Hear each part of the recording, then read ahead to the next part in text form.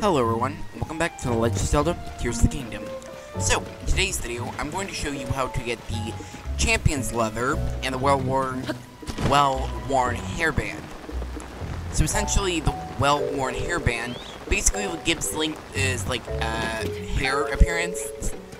His hair will look the same like that it did in Breath of the Wild. So what you want to do is you want to head to Link and Zelda's house in Hutano Village, you know, right here. It's the same place as it was in Breath of the Wild.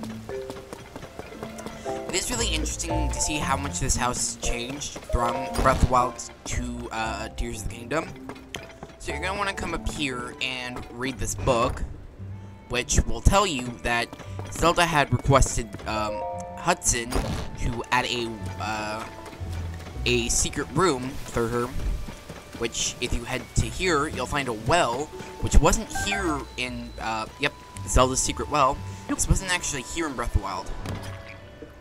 And you find Zelda's, like, secret study, which I think this area is really cool. And you'll head over here, open up this chest, and you get the well-worn hairband. And if you read this book, Zelda's Diary, you'll find out the location of the Champion's Leather. So read it.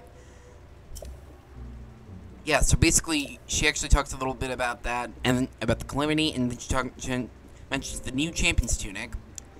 And, yep, she tells you it's hidden in the throne room, and you need to light torches as the key. And so, what you're want to do now is head to Hyrule Castle. I'll use the shrine, since I have it unlocked, to get there much quicker, and get to the throne room.